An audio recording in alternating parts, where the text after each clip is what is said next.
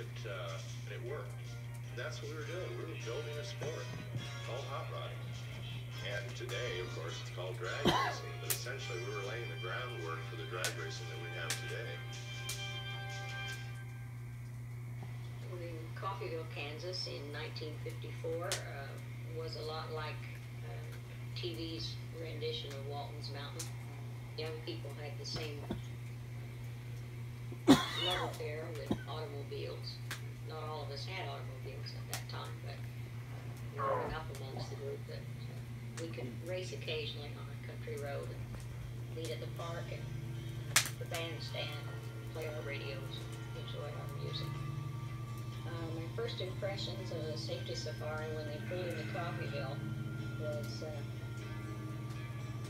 I was Vino. The man in charge was very businesslike. TVO. They had a resident gourmet and Eric Rickman, and the resident Pied Piper and Chick Cannon. A marvelous, interesting group from the big city. The response was marvelous, and of course, as I say, Chick Cannon was the resident Pied Piper. The young people loved him. It's an old VCR tape. Wherever he went, there was always a Gathering crowd speed. of young fellows behind him. I think because of Bud Coombs' background in Pretty law interesting. enforcement, and his ability to deal with The early days of hot rodding, there was NHRA and all that no good stuff. resistance at all. Drag racing.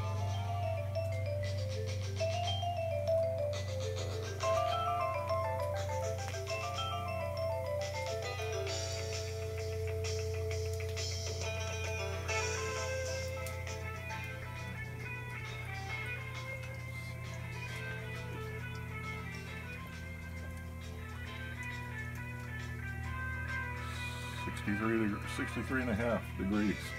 That's because the fire's going now. It's probably 58 or so right now. But that fire's going good. Free firewood. Every bit of my firewood's been free. Haven't paid a nickel for it all winter. And man, we've got so much. Maybe tomorrow, go out in the daylight, take a video of all the tubs of firewood that we have back there. It's amazing. Safety safari idea was born out of a very visible need. There's our frame in the bag there for the new tarp, or the new portable shelter. We have still have the giant tarp to go over it. We'll put that up in a day or two before it starts raining again. It'll be nice. Makes it really dark in the office, but that's okay. And I became great friends. I become really interested. See that thing back there? I think I've shown it before. It's a an antique drying unit, clothes dryer. And all those poles, there's like 11 of them. They all fold out, and you can hang towels or jeans or whatever and put it in front of the fire pit. And let me tell you, they dry fast. I have it on Craigslist, but nobody seems to be interested. That's okay though. If I don't sell it, I'll keep it. I think I only paid $1 or $2 for it at a yard sale. Set up this National Hot Rod Association thing. Didn't even know what it was when I bought it. Editor of Hot Rod, and at the same time was the guiding light operator. The VCR and the DVD player down there. One hand wash the Yep, other, these tubs. That tub right there is full of VCR was tapes. in Hot Rod, and One over there has DVDs.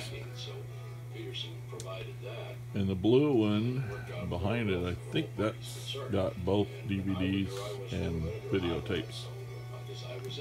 But those two gray tubs, that one and the other one, I got right here in Oregon City from a guy, oh gosh, only a mile from my house, not even that maybe.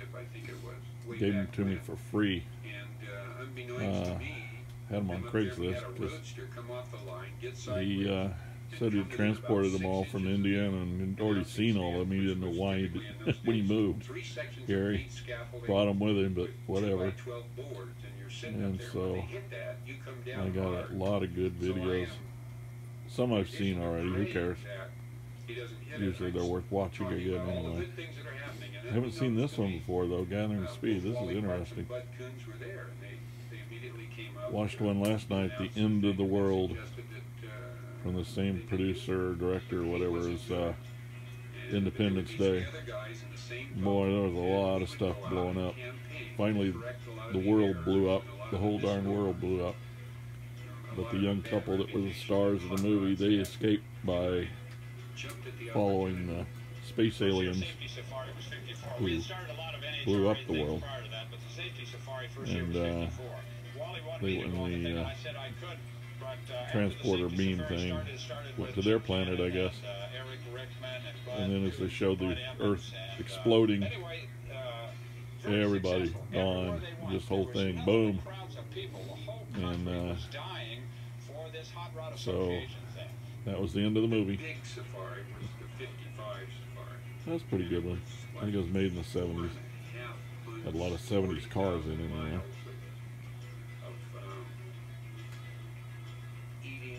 Some of these VCR tapes have good movies on them. It's amazing.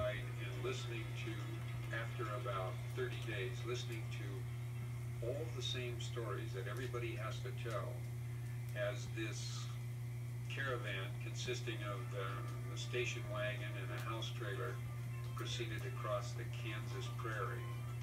The crew that I had with me were very well versed in the vehicles, the racing equipment, and in the safety. And their job was... I need to get some kind of stand or something, or make something to hold my cell phone when I take these videos. It's really hard to hold it steady. How to do it. Of course, we had Another project. Healthy set of timing equipment, PA system, scale. We had everything to run a strip like this.